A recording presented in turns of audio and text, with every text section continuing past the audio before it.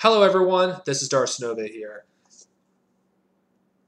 For preparation of reviewing the Clone Saga, I want to go back and review the original. Because, without this, I can't review the others. And I figured, at least for me, I can't review the 1990s Clone Saga without reviewing the 70s Clone Saga. Yes, there was two. I believe there was another Clone Saga with Ultimate Spider-Man, and I think there's the Clones Conspiracy. I don't know I might review those, I might not. I don't know. But I figured why not have rather than, because I'm going to eventually be reviewing a Star Wars comic series, and why not just practice reviewing a whole series by reviewing the Clone Saga? So I'm going to start from the beginning. This is the original Clone Saga.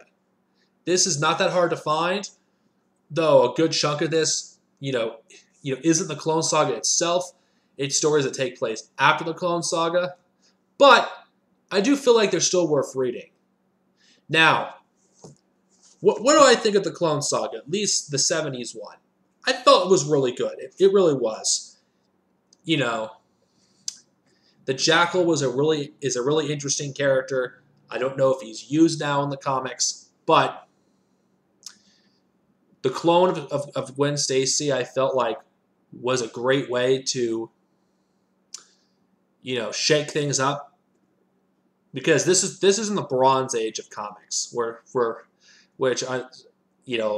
stories were much darker in tone than they were, in the Silver Age, and cloning was a concept that, which of course was proven later that it's impossible to make a clone.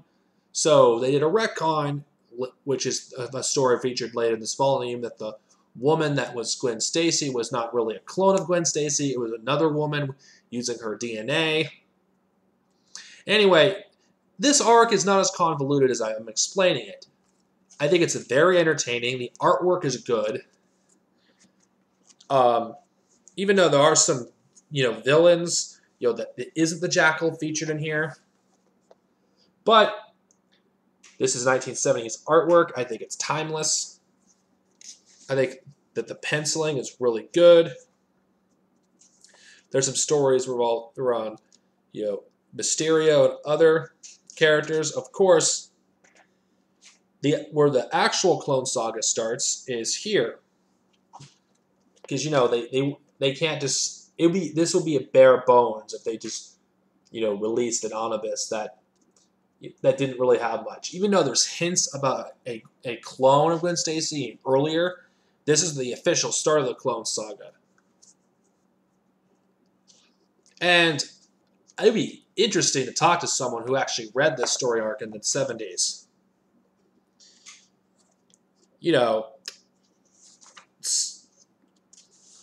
It was a good way to trick readers into believing that a character that was killed years prior came back. Of course, we all know by the end, this is the end of the issue, that Gwen was dead, but to bring her back, it seemed to, because, comic books have the tendency, at least now, bring back characters shortly after they die, but back then, deaths actually had weight. Of course, this fucks with Peter psychologically, which, yeah, if you're someone you love died and she suddenly showed up and you had no idea who she is, Yuki kind of fucked up too. But I think the part that stands out the most for me in the Clone Saga is the very end of it, which you learn who the mastermind behind the Clone Saga, who was the person that was in charge, who the Jackal is, and it's a really good twist. I don't really want to spoil the twist, so I'm not going to tell you. But there's hints throughout the entire arc of who the Jackal is. But the very end of this arc, there's this. This is probably the best part of it, because there's two Spider-Mans, you have no idea who it is, and at the time, the ending was ambiguous. It was unknown which Spider-Man survived. Because they didn't outright state who survived, really, because they looked the same. You couldn't tell who it was. Of course, at this point, Ben Reilly didn't even have a name. He was just called the Clone. Both of them thought they were the real Spider-Man, and the Jackal dies along with the Clone, or was it the Clone? There was an issue which followed it, which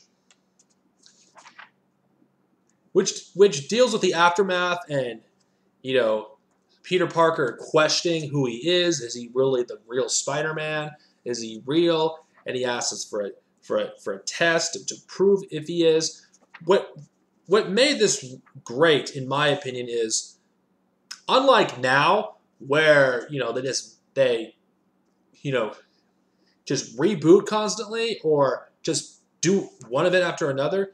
The ending, which I'm going to show you here,